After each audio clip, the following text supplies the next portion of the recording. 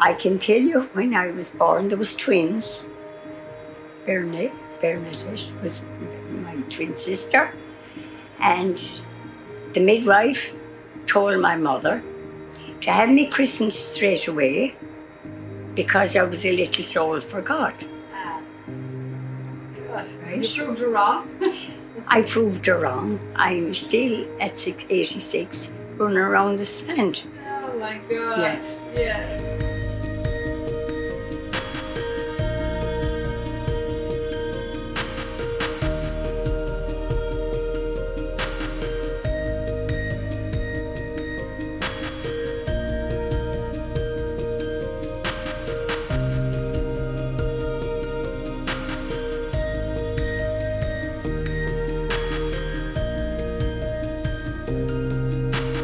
My earliest memory is my dad bringing me in on the carrier of the bike and letting me off, and we went into the infant's room. There was a lovely lady nun, Sister Eugene, and she knew how to put little kids and everything like that, and that's my earliest memory now. And it was big over 2 rooms and a hall. The hall was for turf. Yeah. Everyone supplied a load of turf. Only, what would you call them, dry toilets. That's all. That's you all. know, there weren't flush toilets, there was no running water of any description. No. Well, we had to walk to school. Yeah. 3 or 4 miles. Yeah. In the bare feet. No, I think we had, I think I had shoes. I got boots, no, not shoes, boots, and a pair of turn-down top stockings with a logo on the top of them, right? Coloured logo on the top of them. And come April, we were glad to get rid of the boots. Oh yeah, they were so hot. Very glad. So we went to school in our bare feet. Now, I absolutely loved school. I loved it. When we got holidays, they'd be cheering. You'd hear them miles away cheering when they get holidays. I was the only one who was coming down the road crying because we got the holidays. You didn't get long pants. You wouldn't be seen going to school with long pants that time. You'd be laughed at. Short. You wore a short pants, so they were to be got to fit you. I remember the first long pants I went, and my father, I don't know whether it was everyone or not, used to insist that if you got a new suit, the first time you'd wear it would be to mass. Why? No, I don't know. That was his idea. You could get a clip from anywhere. And could you come home and tell that you got the clip then? Well, you come home and tell them, but you get no heat. I know, yeah. This fella used to bring a frog in his pocket. Remember that? The wreck of the start. Mrs. Regan up on the table, Kieran with the frog in his pocket. And I was ashamed of my life. And years ago, you'd be given a couple of things to do when you go home, homework to call it. And if you haven't it in the morning, you get 3 or 4 slaps. Like, so you were nearly in school even when you were in bed. And thinking of going again in the morning to get hold out your hand again, to cut the hand out of the street. We often a bad night, you didn't hope in the morning that the roof we gone to school. No, that's what it was. And you couldn't be blamed for it like this. No. We only treated the same as if you were a dog. And you weren't supposed to look out through the window. If you looked out through the window, you'd be nearly assassinated. But it was out of a rule, that was. But if you were treated bad, you're not going to learn. The first ever I heard of algebra was, there was Chabriska, who was around my own age. He was going to be Garbelly. She used to keep him back in the evenings to give him a grind in algebra. And I usually kept back along with him. That was the first ever I heard of algebra, never heard of it after. Yeah. I ran my own little business after when that, with the education I got anyway. They didn't know how to teach Irish either. That's why I didn't learn Irish. To be a book, to read an Irish book. And there was another book that you read, this page was Irish and the other side was the English of it. And I was able to read Irish, which I believe I didn't know what I was saying. But doing it all in a lump with an Eyrecourt.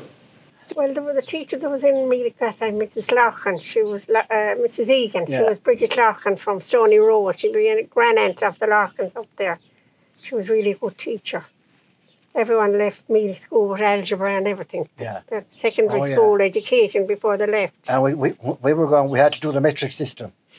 You know, and that time, she says, it's not ain't going out, she says, but I'm telling you that's going to come in. That's years ago. ago. That was in 1949-50. Do you know what I mean? She was very far-seeing. And was also an attendance, a school attendance officer. He came in if you were missing school, you know, for a week or no reason. Okay.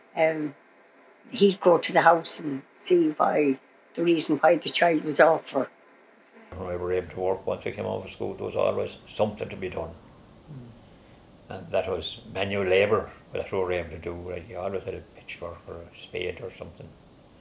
Tilling turnips and picking potatoes. That's what you were called to. That was our holiday. Yeah. So you were nearly glad to go back to school at times. My mother was, she would be a little bit cross. My father wasn't. Yeah. He was the quiet one of the two, like, you know. Yeah. But him and I were great. Very, very. That's why he used to tell me some stories, you know, and I was sorry that I didn't listen to him more. He told me quite a lot, like, but... Yeah. Well, my father and mother, I don't think they ever slept. Your mother never slept, you know? No, I never remember getting slept or seeing them sleeping any of it. They giving off all right there. And she was for poor Granny Kelly. Oh, she was lovely. So she reared us nearly. Like she lived with us. My father's mother, she was lovely, she was great. Yeah. Were your parents strict? To have, and there would be. My mother more thrown out than my father was. But she was very good, like she was.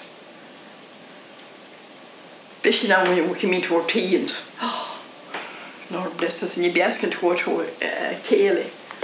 You'd be asking the whole week, and it might be half an hour before it would start, you could go. My brother Jack told his brother he used to be dealing in sheep and cattle and everything, and I'd often get a note going to the teacher to be allowed to get out maybe at 2 o'clock to walk to Portumna with sheep for the fair the next day. I didn't look forward to it because sheep on the road. Of course, there were very few cars at the time now. There was no care, very few. Very, very few. But to walk on the sheep by the time we'd be halfway to Portumna, they'd be their tongue out and they'd be hardly. You wouldn't get a sheep to walk it now, Billy. You wouldn't get a man either. Or a man young lad, I was only 13 or 14 years of age at the time, and you'd have to bring a bicycle then to cycle home. We weeded all the crops, turnips and mangels and beet. And then we'd have to thin them first and then keep them weeds out. And my mother's parents came from Belfast. They bought that and lived in it. There was Clary's here at the start, before that. The name of Clary's. So Pat was born in and they built to see the porch of this house here. My father had cancer for years. Like talking about school and the bother was coming home in the evening and your father in bed. He was 6 or 7 years. Even the doctors couldn't understand how he lasted so long. Roughly going on to 15 maybe when he died. Would have been tough on your mother, I suppose, in particular at the time with five kids, is it? Aye. 5, yeah. Yes. She died there in 1985. Like that, she lost the walk. She was 6 or 7 years. I was the main minder, like. I was minding her for. It can be very trying, but it went on and on anyway. She'd be right, she should have been in a nursing home. Or you'd be just asleep at night and you woke up again, so that had to wear you out. She passed and gone anyway. My mother was born in Belfast. Right. Eddie brought her to Belfast the only time she ever went back in 1964. She was 65 or so at the time. That's another force from the same the same time, like. And everyone nearly had their own food. The biggest item you had to buy was tea and sugar. You had your own milk, you churned, you had your own butter, you made your own bread, all homemade bread. That's right. You had your own eggs. They were self-sufficient because they had their own potatoes, their own corn. Geese and ducks and hens and turkeys. The turkeys were sold. The geese were killed. Now it is nearly the opposite way. The orchard was the best thing to read. Now the apples are falling down and no one to eat them, or pick them, or look at them. We had a vegetable garden. We had apple trees. And your own plums and apples and gooseberries or whatever. Onions and carrots and cabbage. Yeah. That you loved the eel. Oh, yeah. Hopping on the pen. They say they were alive, but they weren't. It was only because they were round. Yeah, they were. Hopping. I like the eel, were lovely. Rabbits were great. We had loads of rabbits. The place was full of them. Daddy used to shoot all the rabbits. Yeah. We used to fight over the kidneys, and there were only two. Remember that? Yeah. We all loved the kidneys. Rabbits were very beautiful, and everyone was out snaring them and shooting them, like, you know, until 54, when the mixing the horse came, and that no one looked at rabbits. I never ate one since. No. We have lots of old cabbage in the garden, all right, with all the garden. Turnips were grand when they come in along with bacon.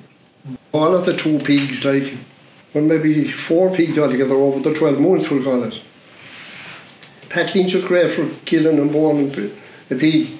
And he was the local butcher. Killed for good by the neighbours, but he got no money. But he got a big bag of ribs and bones, right? They know that coming home. We used to come from school and we'd ask where Daddy was. Mammy said he'd gone to Mass to kill a pig. Oh, goody. We'd say. That was the time, John, when the pig was killed. Yeah. The pig, which was terrible cruelty now when you think of it.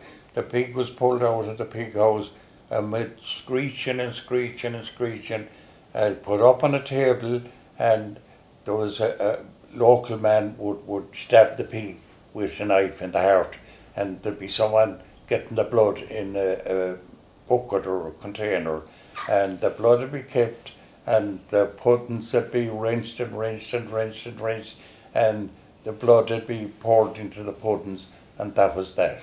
That's the way it was done. They say it wasn't a humane way, but sure, because he was killed so quickly, it's really worse now because they know what's happening, the smell of the blood and everything, you know. There was probably an act to doing it Oh, there was an act, there was. He grated the boning. Right. Like, he'd have a knife into me, like, you could share with it. Like, which was dangerous, but he knew how to use it. And the bladder. Bladder for football. We used to blow up the bladder. You could kick it, but you couldn't touch it. that was one of the main attractions at the junior ones. That we had no footballs that time. We won't have a great time kicking it. He'd put it down in a box and all, he'd salt it down. And he put straw on the bottom, a layer of pig and salt and then straw again. Yeah, another layer in the same way, salt and straw. So when the war hit, was there much change around locally, or was there kind of a worry about it, or? Didn't seem to be much worry about it or much talk about it either, not like now. But things got scarce. You were rationed. You got too much tea a week and too much sugar, and bread got kind of scarce. And that's it, you were much later. She was younger. She was much younger. Only a young one at Aye, but I remember the coupon books they had. And these where there was children in the house then, they were allowed, was it an ounce of tea per person per week. Anyone that had a family had more of a plentiness. We'll say if there was only 2 adults in the house that had only 2 ounces of tea for the week, or that's the way it worked. You had to go to the well for the water, bring it in and put it down in the saucepan or pot and warm it on an open fire now. And do your washing in a big basin, a bath, and the washboard. That's how you washed. Could you imagine it? You must have had muscles of steel. Top. But across over the field, and there was a well there in the summertime, beside where Myra was. near between you and Morris's, wasn't river, it? Yeah, a river. Yeah. That like it, the great spring. But it was a nice little walk over and back. I remember when the spring had come and they cut the turf, all the neighbours would get together. 2 hours one week and Mahans the next week, and all the turf was cut. Remember that? Yeah, that's right. You cut the turf, he probably told you that too, in Munster Bog, over in Tipperary. You could bring it down, bring the bank of the Shannon, the far side, then throw it into the boat and bring it the turf across the Shannon, and throw it out at the turf quay. You often heard them talking about the turf quay. That's why it was known as the turf quay. And I think one of the earliest things where the most disturbed in our mind was when we got electricity, 1952. It was marvellous. I don't know how they managed, because that time, we'll say, my mother and my grandmother, they had men's socks and the darn socks and the knitted gloves and the knitted socks. And we had eye lamp, would stand about that high, and they had a mirror at the back. That was to reflect more light from it. You know, you had nothing before that. You had no water on tap, and you had to get your well sunk and get in your. Well, we got an iron. That's right. That was another great thing. Oh, look what. And then you might get a wireless and a fridge. It took a long time though to get into those things, because people hadn't the money them times. It's there now, yeah. Sure, remember when we got the first radio? All the neighbours, when the matches were coming on, be all outside the window with the You'd have a wet battery and a dry battery, and you'd have to carry them in and the handlebars at bike into Banner to have them charged. That's how I had to have a wireless ledger. You used to say at the time the Eucharistic Congress in 1932, nobody had a radio. But Kinney's in Lismore, in the state, they had a radio. And she invited everyone to come and she put it on the window. But all the crowd that came to listen to it. And they were Protestant, like, but she invited everyone to come to. Because they're the only ones that had a radio. When I got to a certain age, that you were going dancing. Yes, tell me about that. We used to cycle to Kiltarmor, which was 10 miles, and dance until 2 o'clock in the morning. Cycle back home. You could, well, that time now I'd be 17, maybe 16, and a crowd of us would go. Yeah. Crowd of the local kids would go. At that, round that age, cycle, and as I said, you'd dance all night, but you couldn't stay in bed then all day. The next day, you had to be up early. And how much was it to get into the dance? Can you remember? Usually 2 shillings. 2 shillings. Yeah. And what would you do to get the money to go to the dance? They'd always have it. They'd give you the money to go to the dance. Yeah. So you were lucky in the sense that you were able to. Not all the time now would they have it like. We'd always have to make up the price. Well, 9 Sunday nights out of 10, I suppose. Make up the price to dance between the three of us.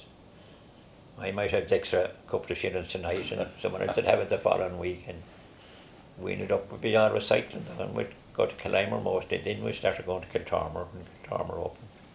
We cycled to Banner a couple of times to Quigley's Hall. But now myself and PJ did anyway, I think. So you mentioned you used to go to Quigley's, was it? And where else would you go for dances around? The Quigley's Hall in Banner we used to go to. Yeah, the Marquis then started up later on in the years. We used to go to them. And they used to have local plays in Eyrecourt, and the hall in Eyrecourt, they used to play. You know, the local people would do themselves. I was good at the drama. I wasn't good, but I loved to be backstage in it, you know, and helping out. But it was very enjoyable. We used to start going to the Cayley dances first, and then we'd go to modern dancing, as they call it. That's right. And we all just go in and get lessons on how to do Cayley dancing in Quigley's Hall and Banagher. be telling ghost stories longer when you'd be afraid to go up in the room to go to bed after hearing the fourth ghost story. You won't. You see, people, there was remnant house, what they call them. The neighbours would come in and they'd be all, that was during the time, and they'd be all talking and all those stories would come up. You know, talking about this lad saw that and someone else saw something else. And so we'd be afraid to go up. We'd be only children hearing all this. We'd be afraid to go up to the room in case we'd see a ghost. And they'd meet such a thing in the road and they saw such a thing. There was a cinema in Banner as well, wasn't there? There was. Yeah. That was where the library. And there was one in Eyrecourt. There was one in Eyrecourt. They have it every Sunday night up in where... The big building in the square there, no, it's the big stone building. I'm out from Banner once a week with the film, to show films in it. And one night they were out, Mick Kelly, who lives in the lane now, where one of the Rileys live now, he used to go every night. I told everyone to tell the wife it was a continued one, so that he'd get an excuse to go back the next night. But one night he was in it, it was a cowboy. And he was sitting up near the stage, and I had to go up near the foot of it. And the horse was going galloping and galloping. He let up a roar, go back, go back, go back. He thought I was going to come out on top of him. Cheaper by the dozen. I remember Mammy bringing me to once or whatever. I forget what it was like. I forget. I was young. And it was in that place, in the little theatre in the square. Yeah. Cheaper by the dozen. Well, maybe because there was a whole lot of us in it. I don't know. I know where the theatre is in Eyrecourt. I remember going to a picture there, and it was Nellie Kelly was the name of the picture. I still remember it. Nellie Kelly. Well, myself and the Larkins and Tommy Riley in Eyrecourt had a band going for a few years when we were younger, like back in the 20s, we'll call it. They're only locally, like, we never went too far. Well, maybe put there a concert or in a hall or not dance, maybe. Well, I used to have a guitar or something, and I never got great in it, like everything else you'd want to study it, and time I had to get in on it. I'd have chords, like, but I wouldn't call myself good at all, like. Tommy Riley had a guitar, and Noel Larkin had a bass guitar. That didn't last that long, like, but it was all right anyway, sure. Something to keep our minds occupied. The better than milking cows all the time anyway. We used to go to Meelick nearly every Sunday. Matter of fact, I have a picture there of myself and Barney Briscoe outside the Meelick Church. But sometimes we'd walk down, that a good, 3-4 miles. But there'd be a lot out from Eyrecourt walking too, they'd walk out from Eyrecourt. No, we just lie on the banks chatting, and that'd be when there'd be really fine weather. Oh, another thing we had was a regatta every year. Oh, the regatta was brilliant. Absolutely brilliant. They came from miles to the... every year, there was boat races. There was... they had ducks, and they had to try and catch the ducks. There was also what was known as the greasy pole. It was a pole that was greased, and they had to walk out across it. You know, see how far they could go. And there was a girls' race as well. There were girls. There was a ladies' race, I meant to say. Yeah. So it was a great, like, community day out. Everyone came around to Exactly. The village of Eyrecourt was a thriving place at one stage. There was 3 butchers, 2 drapery shops, a bicycle shop. The Kinneys used to do taxi, so did Quirks. He done taxi. The post office, of course, there was the post office. We didn't have a chemist at that time. A draper shop, as they call it, a draper shop in the town, Brendan Cohen. And you'd go in and he'd give you the pattern book, and you'd pick out what pattern you want, and then he'd measure you. And that's the way you got sold, man. You'd never go in and buy it off the peg, as they say. There was a furniture shop. Yeah. Hers was the furniture store. That he sold everything. Beds, all this, wardrobes, all that type of thing. There was Daly's, who was Nealon's afterwards. Daly's, Duffy's, they were there for years and years. Clark's is there. Quirk's was where Earner's was. And there was a different Clark's in where McLary's pub was. So it was a really, I don't know, many sweet shops was in it. Higgins's was, I also seen a Sergeant and a Guard Boland, a Guard Malone and a Guard Spillon. 3 of them? 3 guards and a sergeant. A sergeant in the village of Eyrecourt? In the village of Eyrecourt. Biggest crime that was committed at that time was to not having a light on your bicycle. And I remember those 3 of us coming home one night and we were coming up and my light was gone. And when we coming up at Mitchell's Lane way there, when we were new to the guard, he said, "Where's your light?" So we stayed going. It wasn't too bright either, but some evening after I was in town and Guard Malone said, "Why didn't you stop the other night when I called you?" Shops and pubs, wasn't it? Every one of them now were shops. You had Lahart's and you had Chowans and you had Brennan's and you had the post office and Burns's and Kinney's. I was on that side. And then you had Neelan's, that was Daly's that time, and Duffy's and Violet Horgan. Do you remember Violet? I do. And Clark's, and Quirk's and Hindley's. But like all the services that were there when people had no money, you know, and now there's money and there's nothing.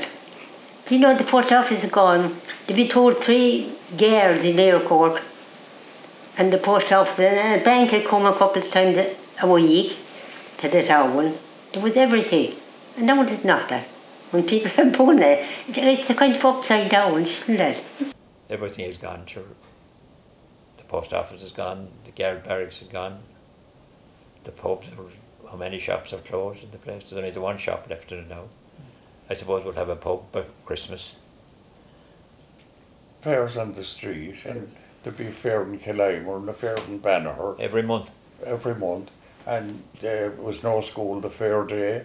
That was only day we got off, fair day, and the streets would be, the lambs would be pinned on the footpath, or the sheep, and the cattle would be in, every man would have 2 or 3 cattle to sell, and that's the way they'd be making a bargain, and they'd be slapping their hands that time, and 9 times out of 10 the deal would finish up in the pub.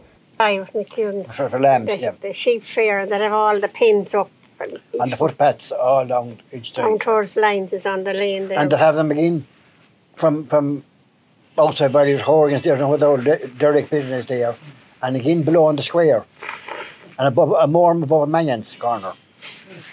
So that was on every year, a sheep fair, but I never heard about that before. No, there was a fair every month, bar one, I think. There was the 3rd of January, the 8th of April, the 4th of March, the 3rd of February, 3rd of May, there was none in June, the 10th of July, 10th of August, the 8th of September, 13th of October, and the 10th of November, and the 13th of December. I remember walking cattle to Trum and to Bandaslow to the fairs. And would you put them on halters, or would you? Oh no, no. I remember, and I went to Johnny Horseman a few times now. He brought 20 cattle to Bandaslow, and he sold 10 of them. I went to bring home the other 10 that evening, walked them back again. Everybody knew what they wanted for the cattle, but it was said now, whether it's the truth or not, Burden's in Lisbeg had a big estate. The gentleman of the estate would come in and he'd bid the farmers for their cattle, and he'd just say to them, if you don't sell on the day, bring them down to my yard the next morning, and he'd buy them off. But every farmer the farmers were very shrewd at the time. They all knew the price of the value of their cattle. Indeed. But then you'd see them could spend an hour, would say, someone would come along and bid you for the cattle. And there'd be another fella trying to make the deal, you'd say, which at that time for cattle, 50 or 60 pounds, was it not? My God. And they'd come back and there'd be £5 between them, and they say, divide it and make it, some bring it up to them, and this would go on for hours. He might move off then, and some other fella come in, and maybe he'd bid you less or more. Or the Bannister Horse Fair now is a third place for blockers. You come along and you bid me for the horse, and you give me some, and then you had this what's called blocker. He'd be standing looking, and when you'd be gone, he'd come in and he'd bid me less for the horse and run down the horse and tell you the horse is this and that. But he'd be putting in, trying to make it easier for you to buy the horse. That went on a lot. But they'd be coming in, the farmers would be coming in maybe a few days or a week before the fairs, and they'd be putting down pegs when they be, where they put down their pin when they come in with the sheep. And they mark the pin, but no one, if I came in this evening, put down the pegs for along by the footpath, Tony come out, well, he wouldn't. Oh, there was one farmer I saw, he pulled up the pegs at one time and he put down a pin, and the other farmer came in and it was out the lane here, and there was holy hell in the morning. Oh my God, he made him take up the pin and take up and move back up here to go to way out. The nearer the town you had, the better chance you had. The buyers would come out from the village. And the change was so slow, like that you had to remark it, you know what I mean? When you be living in the one spot all the time, or the one area rather. But there are big corporations over anything that's worth owning now, big corporations own them. Even in this country, we don't know who owns what. So there are foreign corporations or companies that own them. Anything that's worthwhile in this country that making money is sold to foreigners. Sure, even those houses and estates built in around the cities, as soon as they're built, or before they're built, I suppose, there's some corporation coming in and buying up big blocks of the houses and renting them out at huge rents. That's the fault of the government. That's the fault of the government. They let them do it. Well, I suppose the right thing is now the biggest change I see is one time everyone knew their neighbour and went in and out to the neighbours. Now there's no, you don't know your next door neighbour, half them, you know, and there's no mixing backward and forward, like, you know, which I think is a terrible pity, like, you know. Well, whatever chance we had before COVID came in, we're finished now altogether. I bought an old combine. I went out for hire with the combine for 2 years, and I decided to change it and buy a self-propelled one. But I bought the self-propelled one in Dublin, and I drove it home all the way to Eyrecourt, and was I a happy man coming home with me self-propelled combine. And it was the only one knocking round self-propelled. That was that. I finished with the self-propelled, and I think I bought an old Dana or something, and so that was it. And I got married to Christina, and we lived out in Prospect, and we were as happy as Larry. And then Mike got married, and we moved in here to the square. Well, I went out like I'd go on a job or something. As a matter of fact, I nearly went to a shop when I was 16 or 17 at the time in Ballygare, Rhines of Ballygare. I was supposed to be going to go to it, but it fell through anyway. It didn't happen, in other words. I'd soon, if I had walked out that one, I'd have my own life to live. Like, what's the use of talking now? Anyway, I wouldn't do the same thing again, in other words. Yeah, I was about 17 when I went to England. My sister was there, Kathleen. I went over with her in August to stay till Christmas. She'd be coming home at Christmas. And then I liked it that well. I worked in Lyons' tea shops for years, yeah. Okay. Absolutely loved it. Loved England when I was there. So I ended up, that's where I met my husband. I was only a week there when I met him. You were only a week there? A week there when I met him. And he used to go on a Sunday night to the Workman's Club. Then there was a lady's choice. That time you could ask somebody that had asked you. So I was sitting down. I wouldn't ask any because I knew nobody. And this voice beside me said, "Are you not dancing?" And I said, "No, I don't know anybody here anyway." So the conversation went from there, and I could find I could talk to him. I could chat away to him like very comfortably. So that was the start of the romance. And to the great employment out now, there's a lot of work. You know, old days there was very little work for women especially. You had to go off to get work. But you know there's work everywhere, isn't there? Well, most places. Ballinasloe, Galway, you can travel places. I rode in a pint up here. My older brother bought a horse that was be good enough to drive under a trap, and I don't know, the Kinneys or someone got on to my brother to put him into what is called the confined race, that's confined to members of the hunt. First race to ride in and everything. I finished second anyway. Some fella, I don't know, was he home from New Zealand or he had a brother in New Zealand, and he was looking for some young fella to go over to hunt the hound with him, to train him in to be a huntsman or something. I'm sure I jumped to this idea of going over and riding horses in New Zealand. I didn't know where it was. And of course, all hell broke loose. I wasn't going to be allowed. I suppose they were right, that they were too young to go off there. And when I opened the Sunday Press, there was an ad on it.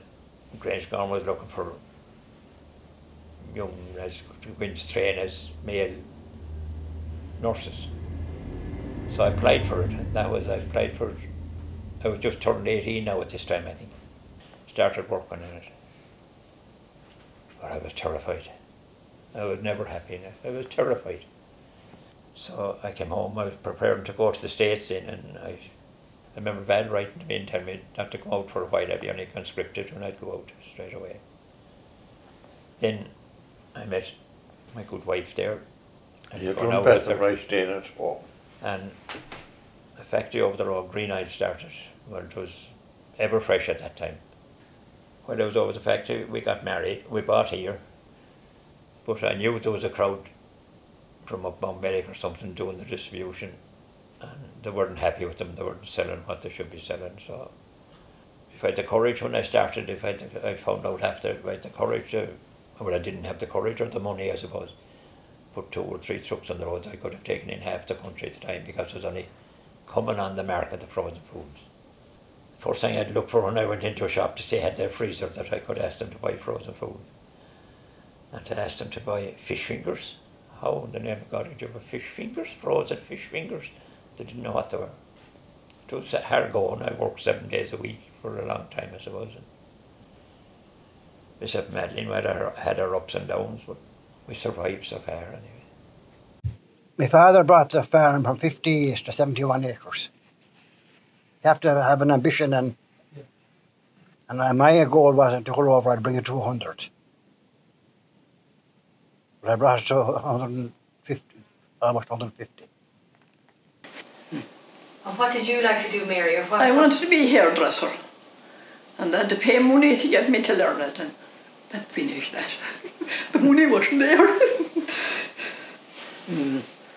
And what sorry, go on. Then I went into Bannerington, where it's Super Values now. And I was working in the shop, but I'd have to work for 2 years, serving me time, no pay.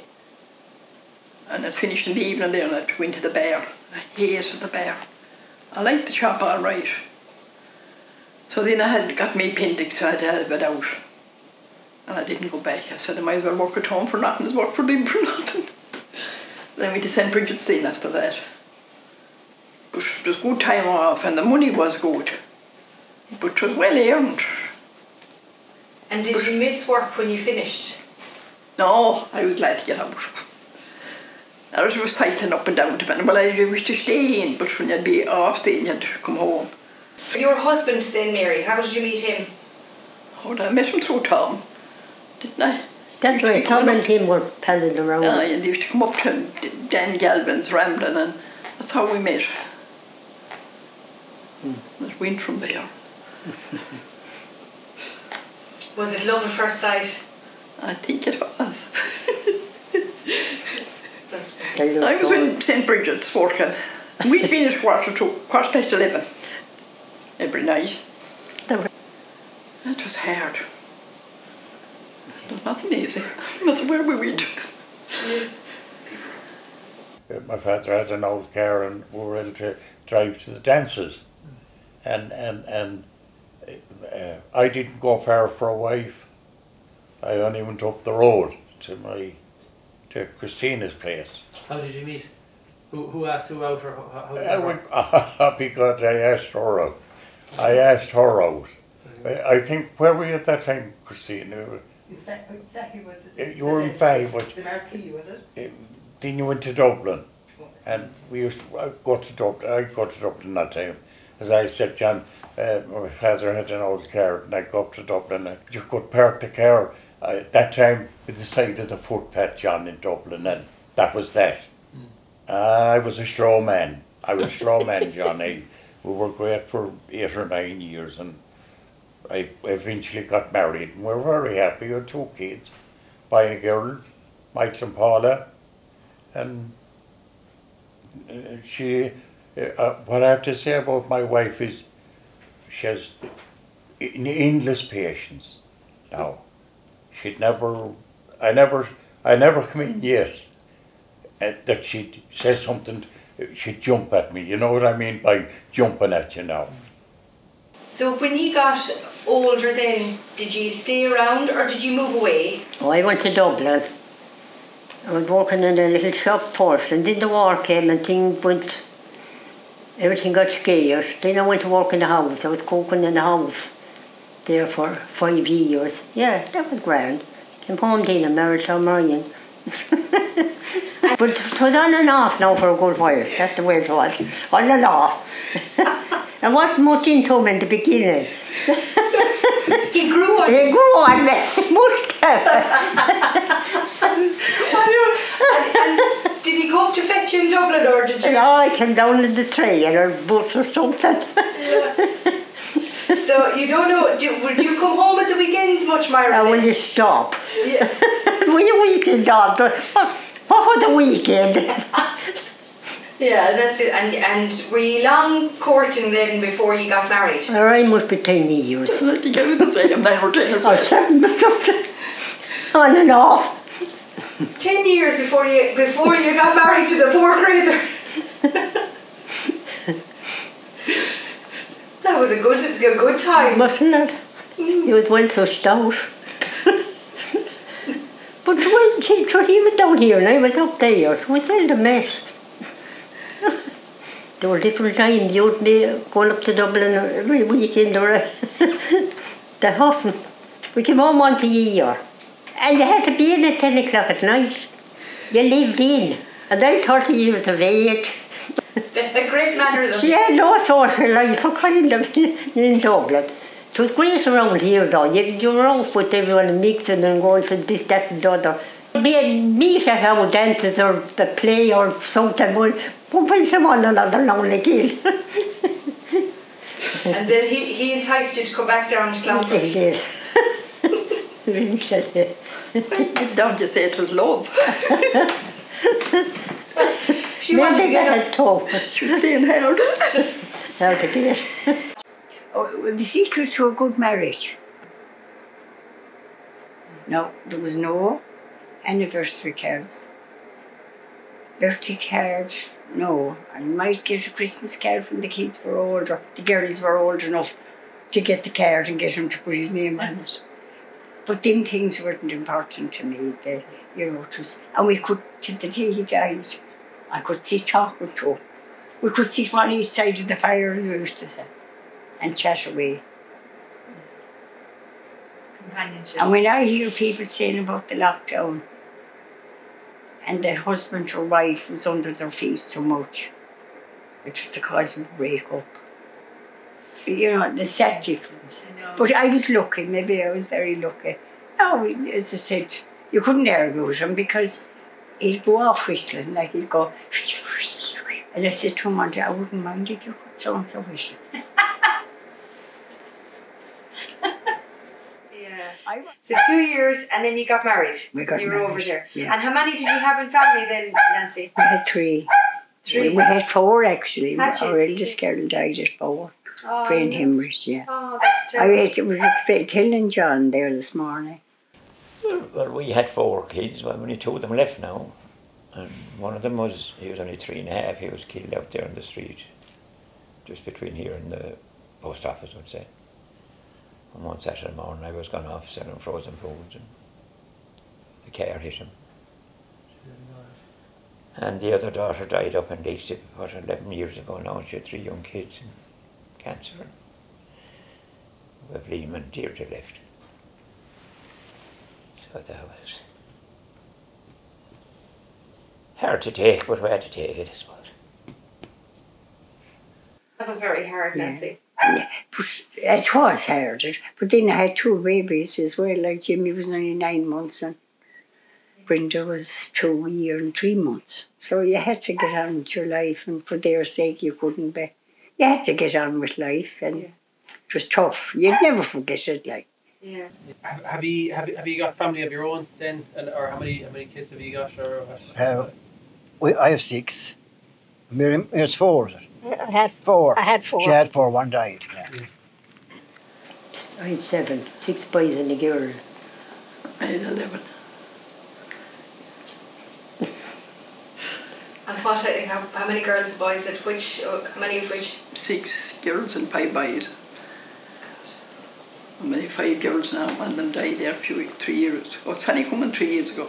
You might remember it. She lived over in Meelick. That's harder than any relation dying, even your husband. You could say that to a wire, and yeah, no one died. It's wouldn't. Yeah.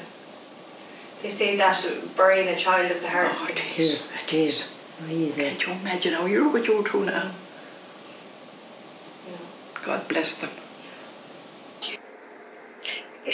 Well, you see, in my day, you were very, very innocent. Oh my God, you were in. When I look back now, when I look back on how naive I was.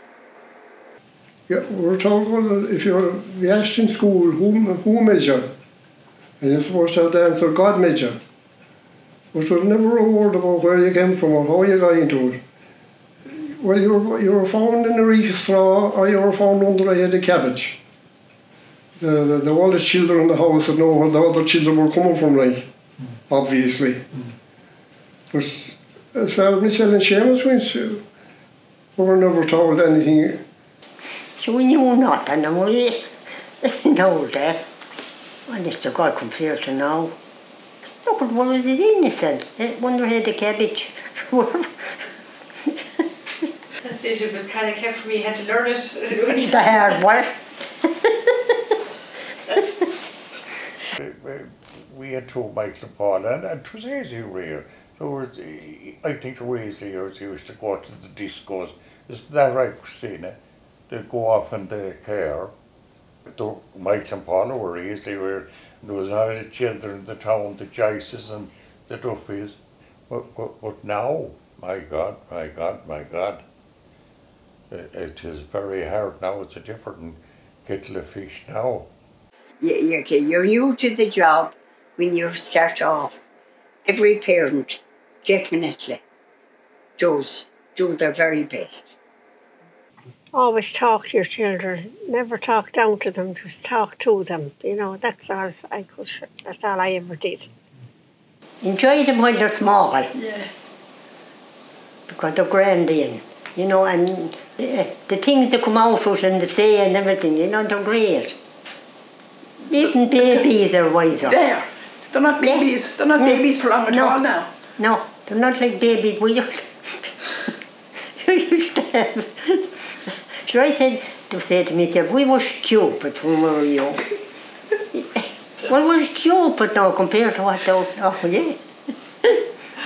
Oh, not at all. Oh, sure, they're great. But you see, they're broad places now, and they see more people. And you see, when they were born one time, you had no care, you know, nothing to bring them anywhere. And you think when you had them all there around the kitchen wall, you think you'd never see the end of them. 5 or 6 of them nearly to one side. Well, you would. But the next they're gone. I tell you, Even teenagers, no, it's hard on parents. You know. Enjoy them when they're small. Yeah. And I was told that. The truth. And I said there must be bad times ahead. And by that, she was right. You think you're not worrying, but you know, if something, you see something or there's someone sick after, it comes back to you. No matter what the age? No matter what the age, it doesn't matter. No. That's it. That's it. They're still your child. You know. They're still yours. Yeah. You know. What I do admire is the dads, because they take part in rearing the child. They do everything now. I remember my mother asking my father, when I was I don't know why, a little small man, she said, will you hold her for, no I can't, she might fall through my fingers. He wouldn't even hold me while she was doing something. That was the answer she got. To do it again, I'd probably try and get married anyway and have a house of my own, we'll call it. I know I had a house of my own here, but to have a family of your own, that sort of way. I have 2 regrets, right? Yeah. One was I never learned to drive, and the other one was further education. Yeah. You wished you had done those? I wish I'd done them things. Them 2 things. That's the only regret I have, thank God. I left school at 14, mad to stay at home. And my poor old father and mother wanted me to go to secondary school, but I wasn't too good at the figures and I didn't go. But I was sorry, quite honest about it. I was sorry afterwards. I'd like to have been a dressmaker. I was very fond of sewing. And that's why I'd like to have been, but I couldn't get in any fire. There was a few in Banner all right. I thought they might take me on as a, you know, apprenticeship or whatever you call it. But no, none of them had a vacancy. I remember Elizabeth Launching small. You'd have no choice of clothes. You know, well then you couldn't travel anywhere past Banner. Yeah, it was scarce enough. That's why I'd like to be it. And I like yarn and I like sewing and I like knitting. I used to do a bit of knitting. That was it. Which I suppose as time goes by you don't realise, like you go from one day or 1 week or month to the other and time goes by as what you're at, like, you know. And the next thing the year starts flying. A year of nothing now.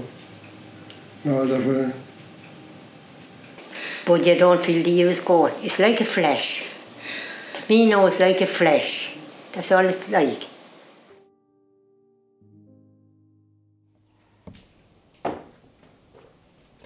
Okay. Send me the pillow that you dream on. Don't you know that I still care for you? Send me the pillow that you dream on, so darling, I can dream on too. Each night while I'm sleeping all so lonely, I share your love and dreams that once were true. Send me the pillow that you dream on, so darling, I can dream on too. I waited so long for you to write me, but just the memories all I've left of you. Send me the pillow that you dream on, so darling, you can dream on too. Send me the pillow that you dream on, maybe time will make my dreams come true. Send me the pillow that you dream on, so darling, I can dream on it too. Each night while I'm sleeping all forlornly, I share your love in dreams that once were true. Send me the pillow that you dream on, so darling, I can dream on it too. So darling, I can dream on it too.